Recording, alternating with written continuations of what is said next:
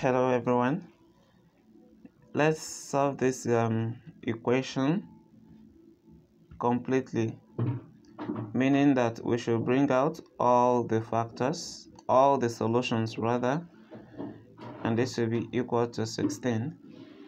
Now the first thing we will do is to multiply, right? And this will be the same thing as 2x to the power of 3 to be equal to 16. Yes, because remember this is to the power of 1. So if you multiply the x, you pick one of the x and then add the powers, which is what I did. Now there's nothing wrong if I divide by 2 and divide by 2. This way x to the power 3 will be made the subject. This will cancel this, and then x to the power of 3 will now be equal to 8, right? But then from here, this is what you will have. X to the power of 3 will be equal to 2 to the power of 3. Now, if you say that because we have the same power, you want to equate the bases, then you're not going to have the 3 solutions. You will have just 2 solutions, right? But then, since we are having x to the power of 3, it means that you should have maximum of 3 solutions. So let's get the 3 solutions by bringing everything to the left. X to the power 3 minus 2 to the power of 3, this is equal to 0. And then if you have a to the power of 3 minus b to the power of 3, this is the same thing as a minus b.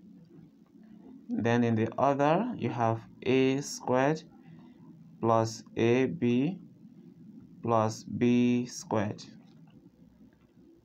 This is what you will have. And now I'm going to apply the same principle here. So in place of a minus b, now I'm going to have x minus 2. In the place of a squared, I will have x squared plus ab now becomes 2 times x, which will be 2x. Then b squared is now 2 squared. This is equal to 0. This means that x minus 2 in this bracket, then x squared plus 2x plus 4 is equal to 0. And then from here, we have x minus 2 equal to 0, or x squared plus 2x plus 4 is equal to 0. Now, we are going to have one solution from here because this is a linear equation and it should give us one solution. Okay, so this means that x is equal to 0 plus 2 and our x is equal to 2. This becomes our x1. Now, let's go after our x2 and x3. To get x2 and 3, we are going to pick it from this quadratic equation where we have x squared plus 2x plus 4 equals 0.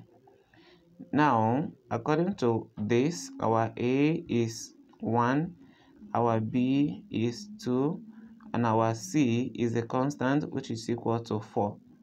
And now, what is the quadratic formula? The formula is x equal to minus b, positive or negative, square root of b squared minus 4ac all over 2a. Now, a couple of my students will ask me, how am I able to remember this formula? But this formula is not difficult to remember, right? And even if you forget this formula, you can always learn how to derive this formula using completing the square method of solving quadratic equation. Okay, let's continue. Now let's put in all the values that we have.